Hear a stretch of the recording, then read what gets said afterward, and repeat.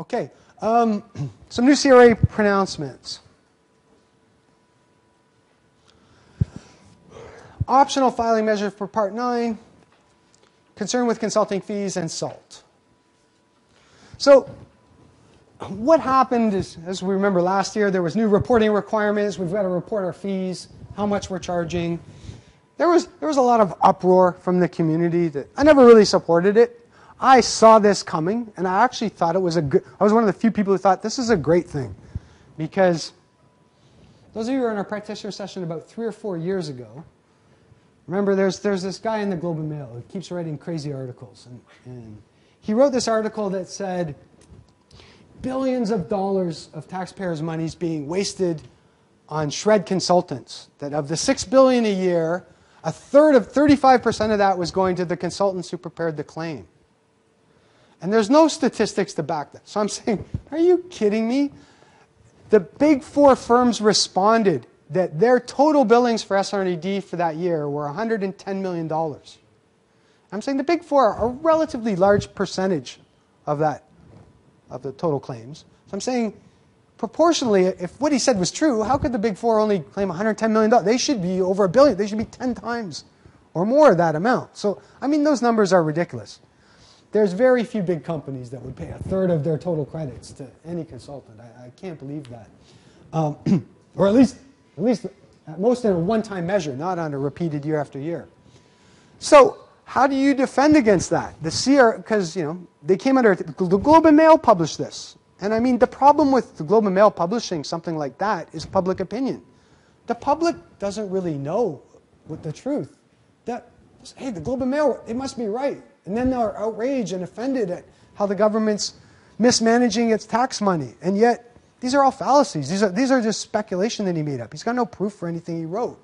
And yet, people will say, well, it's the Globe and Mail. How could they publish something that's unsubstantiated? I'm saying, this guy's a terror. He really is.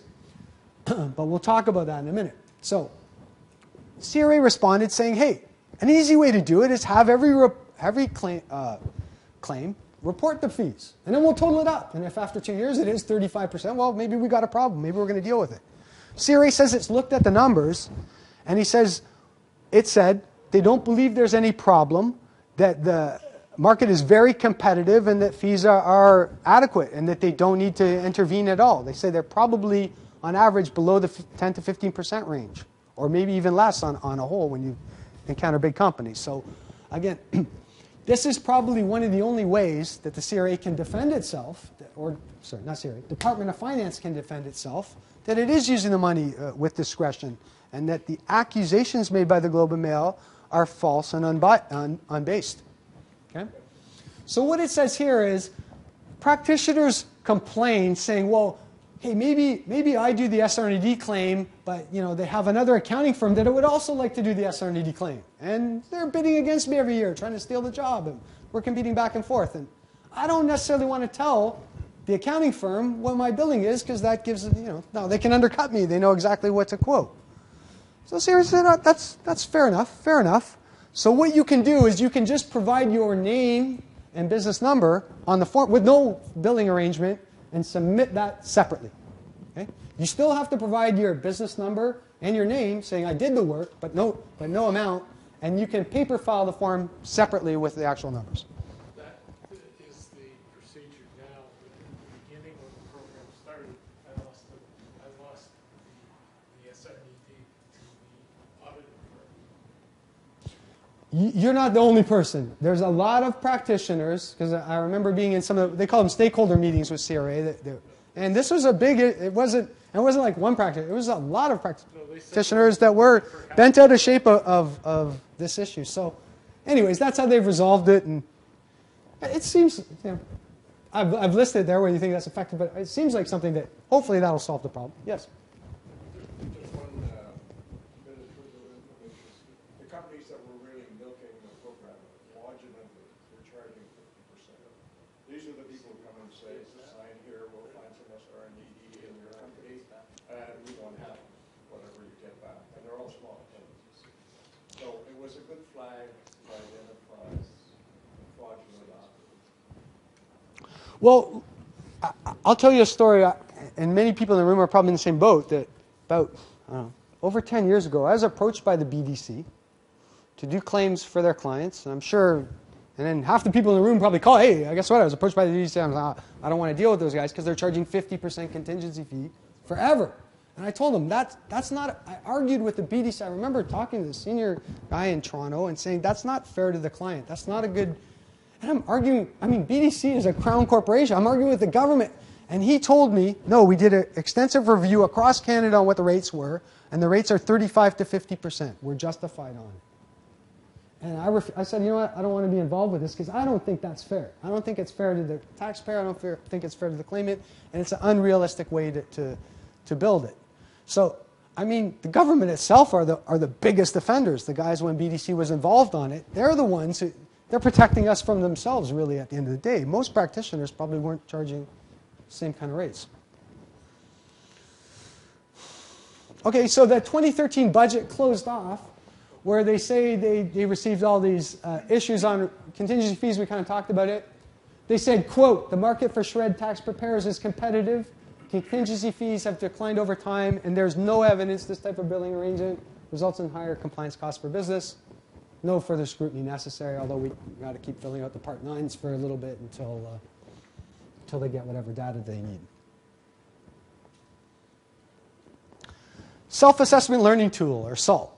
Now, basically, I could pop into the internet and download this, but basically, they call it a two-step process. It's funny because I keep hearing how this is going to help and it's going to make it easier for taxpayers. And basically, from what I can tell, and we can download it, is it's just the T661 form. What's your objective? It's very, I'm not sure what the difference of the SALT form is versus actually just filling out the T661 form itself. It doesn't provide any extra guidance. It's just the 3 boxes. And then they say submit it. Now, what I think they could use is they could use this to submit it for a pre-claim process review or a first-time claimant, or have the CRA at least have something to direct you on where it's going. But really, I don't see any advantage to the SALT tool if you look at it, as opposed to just printing the project template and filling it out. I see no additional direction. It's not making you focus on variables. It's not doing anything else that the T661 form does. And they've spent 5 or 6 years developing. I don't even want to know how much money's been spent on this, but I don't know. Try it out and see if we're getting good taxpayer value on developing this tool. I think my recommendation would be take whatever money you're spending on that and put it into something a little more productive at the end of the day. That's just, again, my feeling, but go ahead and check out that tool. The link's right there. Make your own opinion.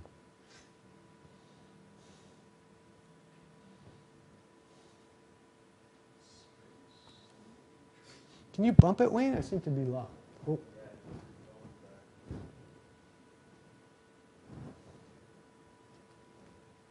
All right.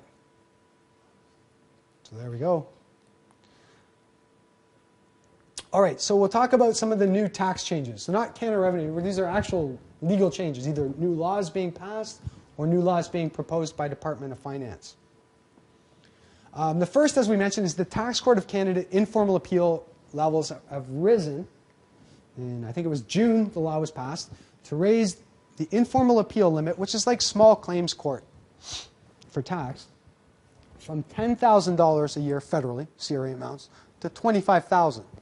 So effectively, if we have a client that's a qualified corporation and claiming the Ontario credits, the OITC and ORDTC, another 15%, you could technically get $40,000 a year, but that's going to be the limit. So $25,000 federal, the provincial credits would be around another, $10,000 to $15,000, depending if you renounce it.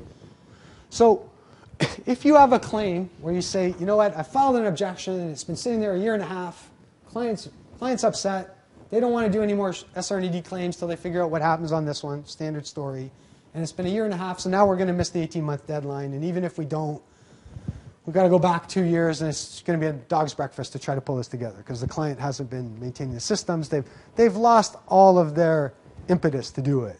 Kind of pulled the wind out of their sails.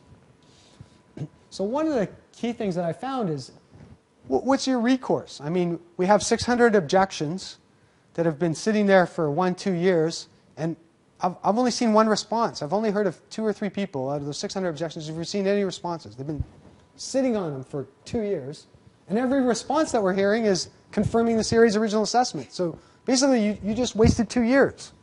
What you could do is you could file the objection. If it's taking too long, you wait 90 days, and then you have the right to appeal to the Tax Court of Canada in formal appeal procedures.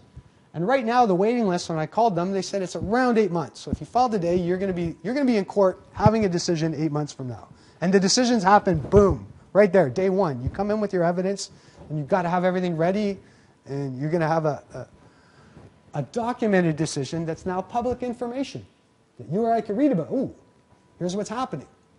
And that's particularly effective because really when I look at complaints and people saying, hey, we got complaints, I find that most of the complaints deal with the same individuals. There's a couple of individuals that really create a lot of problems within the CRA SR&ED system, and then there's lots of them who are very good. There's isolated problems, and it's these same individuals that are really creating all the havoc. So I think once you have 5 or 6 tax court cases that point the same individuals doing the same problem, CRA is going to have to do something to remedy the situation. Well, it's all secretive right now. They don't have to do it. There's no impetus to force them to do anything. Once information becomes public, it's a completely different environment. Yes? David, they were supposed to go into a bunch of measures to improve the appeal section. They've hired people, from what I understand, up in Ottawa, and the flow-through is supposed to... Have you seen any evidence? Let me address that in 2 slides. I think exactly the opposite is happening. And I'll talk about a Globe and Mail article that actually is... that I agree with on this one, but okay. So we're going to get to that. Okay. So we talk about the stock option benefit or denial. There was a case called Alcatel where basically, you know, if you exercise a stock option and you had the income included on your tax return, this company Alcatel said, well, even though we don't have an expense on our financial statement, talk about that later, we should be able to claim the amounts that our employees showed on their T4 slip as income. So when you exercise a stock option, you know, exercise an option to buy a stock for $50 when it's actually at a fair market value of $100, I have a $50 kind of gain. I got a $100 stock for $50. The way the law works is half of that amount goes right into my income as earned income in the year. I have $25 of earned income times whatever number of shares I exercised. So I got to pay tax on that right there. What Alcatel did is they went in and said, hey, well, our employees disclosed $4.8 million of taxable income on their T1s, so we're claiming that as SR&ED. And CRA said, you can't claim that as SR&ED. It's not even on your income statement. Like, you sold the shares, and the person made the money. You didn't get any of that money. Like, how could you possibly deduct that? It has nothing to do with you. And at court, the judge said, no, there was a cost. You diluted the ownership of the other owners, and therefore you made it harder to raise capital in the future. I thought, wow, that's brilliant. Like, I'm a tax guy, but I wouldn't even have thought of that. That's really thinking outside the box. And anyways, what happened is they said, okay, then what happens is when there's a judgment that politicians don't like, not CRA, but the politicians don't like, they just change the law. So the Department of Finance came in and said, well, that's not really what we intended. So we'll tell you what, up until now, we'll let it go, and then anything after November 17th, 2005 is out. Okay? Now that law was proposed legislation until recently, right? And it just got passed, and now they're saying, well, in the area where we said it was effective till we actually passed it in 2012, it's all still in. So I believe lots of companies have been playing that game at a very high level because this doesn't become law till it's actually passed. Proposed legislation is really just that. CRA recommends that you follow it, but it's not law. You can choose to follow it if you like, but you don't have to follow it. So it's interesting to see, just as a precedent, when laws are announced to be proposed to be changed, till the fact that they actually get royal assent could be years, and in the meantime, they're not laws. So there were similar things on the 18-month rule and extensions and all these things where people, until those laws were passed in the last year or two, could still appeal that because that was just a recommendation. There's new rules on control. These are interesting because if you look at some of the SR&ED cases, there's ones called Bag Tech and Perfect Fry and whatnot. The companies are claiming that they're CCPCs, yet the majority, more than 50% of the shares are owned by foreign parties, votes and value. You say, that contradicts the whole definition of a CCPC. How could that possibly happen? And the way it happens is they use something called a unanimous shareholder agreement to say, okay, even though I own 99% of the votes, I'm going to make you, Mr. Canadian resident, a director, and I'm going to sign a shareholders agreement that says you're in full authority, you can do whatever you want, and I have no authority to do anything, you're fully in charge. And therefore, even though I own your company, I'm not really in control of it. And they won. They won in court. So, what am I going to say? So now they brought in new rules that say, well, you know what? If you control more than 75% of fair market value, this new section says you're deemed to control it. Okay? It used to be more than, the law actually right now says more than 50 you're deemed to control. But I guess there was the law, and then the interpretation of the law where the judges were overruling, Section 256. So this, in my opinion, is really a look at tightening that up and trying to figure out a medium point on how do we deal with these guys without offending them too much, but not letting them take too much at the same time. So again, more advanced tax planning. And they say it's actually to address concerns, according to the Department of Finance, that loss companies are being traded and people are particularly abusing these rules.